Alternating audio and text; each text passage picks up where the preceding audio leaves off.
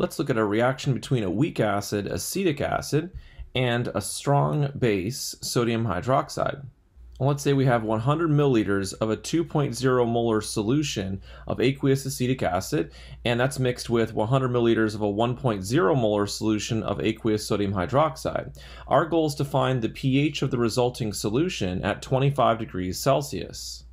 When the weak acid reacts with the strong base, a neutralization reaction occurs. So our first step is to figure out how many moles of our weak acid are present, and also how many moles of our strong base are present.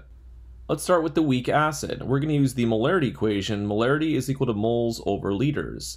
So for our weak acid, the concentration is 2.0 molar, so we plug that in, and the volume is 100 milliliters, which is equal to 0.100 liters. Solving for X, we find that there are 0.20 moles of acetic acid. For our strong base, the concentration is 1.0 molar, and the volume is 100 milliliters, which is 0.100 liters. So solving for X is equal to 0.10 moles of NaOH. And because NaOH is a strong base, it dissociates 100%. So if there's 0.10 moles of NaOH, there's also 0.10 moles of hydroxide ions, OH-. In solution, the hydroxide anions will react with acetic acid. So our next step is to look at the net ionic equation for this weak acid strong base reaction. In the net ionic equation, acetic acid reacts with hydroxide anions to form the acetate anion and water. Because this neutralization reaction goes to completion, we draw an arrow going to the right instead of an equilibrium arrow. And instead of an ICE table where the E stands for equilibrium, we use an ICF table, where I is the initial amount of moles, C is the change in moles, and F is the final amount of moles. We've already calculated the initial amount of moles of acetic acid to be 0.20, and the initial amount of moles of hydroxide anions to be 0.10. If we assume the reaction hasn't happened yet, the initial amount of moles of acetate would be 0. Next, we look at the coefficients in our balanced net ionic equation. The mole ratio of hydroxide anions to acetic acid is 1:1. Therefore, if we have 0.10 moles of hydroxide anions, that's going to react with 0.10 moles of acetic acid. So for the change, we can write minus 0.10 under hydroxide anions, and also minus 0.10 under acetic acid. For the acetate anion, there's a coefficient of 1 in the balanced net ionic equation. Therefore, if we're losing 0.10 moles for our two reactants, we're going to gain 0.10 moles of the acetate anion. So when the reaction comes to completion for acetic acid, we started with 0.20 moles and we lost 0.10. So we're going to have 0.10 moles of acetic acid left over. For hydroxide anions, we started with 0.10 moles and we lost 0.10 moles. Therefore, when the reaction comes to completion, there'll be 0 moles of hydroxide anions. And for the acetate anion, we start off with 0 and we gained 0.10. Therefore, we will have 0.10 moles of the acetate anion. So in this case, we started with more of our weak acid than we did of our strong base, and therefore we ended up with acid being in excess. The next step is to calculate the concentration of acetic acid in solution. So we ended up with 0.10 moles of acetic acid, so we plugged that into our equation for molarity. And when we mixed our two solutions together, the 100 milliliters of our weak acid with the 100 milliliters of our strong base, the total volume of the solution is 200 milliliters, or 0.200 liters. Therefore, 0.1 divided by 0.200 gives a concentration of acetic acid of 0.50 molar. And for the acetate anion, we also had 0.10 moles. The total volume is the same, so it's the same calculation as before. 0.10 moles divided by 0.200 liters gives a concentration of acetate anions of 0.50 molar. Remember, our goal was to calculate the pH of the resulting solution. So to calculate the pH, we're going to need the concentration of acetic acid and the concentration of acetate anions.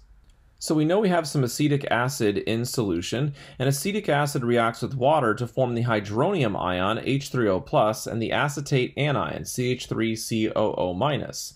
This reaction is a weak acid equilibrium problem, so we have an equilibrium arrow, and we're going to set up an ice table for initial concentration, change in concentration, and equilibrium concentration.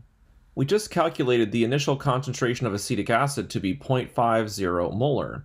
And if we pretend like the acetic acid hasn't ionized yet, the initial concentration of hydronium ions would be 0, and the initial concentration of acetate anions from the ionization would be 0.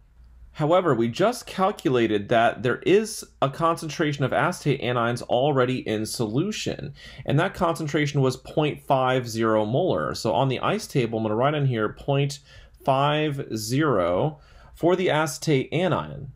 Next, we think about some of the acetic acid ionizing, and we don't know how much, so we're going to call that X. So under the change, we're going to write minus X. The mole ratio of acetic acid to hydronium ion is 1:1.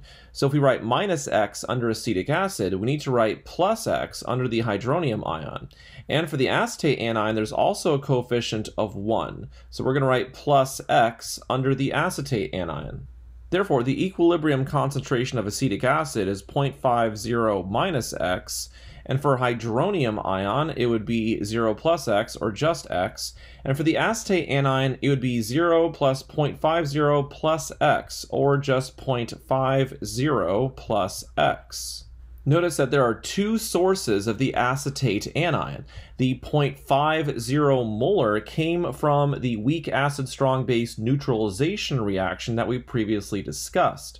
The other source of the acetate anion comes from the ionization of acetic acid, and that's this X here.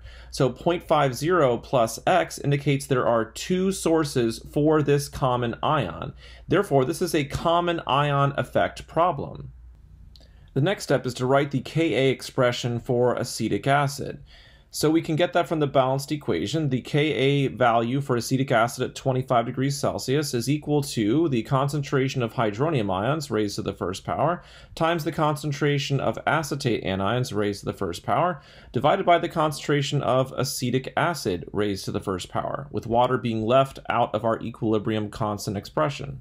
Next, we plug in our equilibrium concentrations from our ice table. For the hydronium ion, it's X. For the acetate anion, it's 0.50 plus X. And for acetic acid, it's 0.50 minus X.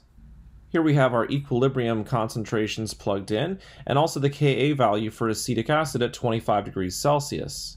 Next, we need to solve for X, and to make the math easier, we can make an approximation. With a relatively low value for Ka for acetic acid doesn't ionize very much. Therefore, we know that X is going to be a very small number.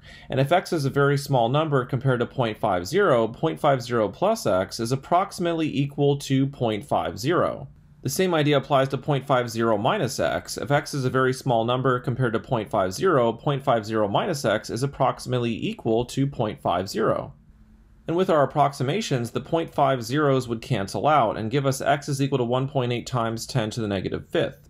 From our ice table, we know that X is equal to the equilibrium concentration of hydronium ions. Therefore, at equilibrium, the concentration of hydronium ions is equal to 1.8 times 10 to the negative fifth molar. And because our goal was to find the pH of the solution, pH is equal to the negative log of the concentration of hydronium ions. So when we plug in that concentration, we get the pH is equal to negative log of 1.8 times 10 to the negative fifth, which is equal to 4.74. So if you react a weak acid with a strong base and the weak acid is in excess, the pH of the solution will be less than 7. It will be acidic.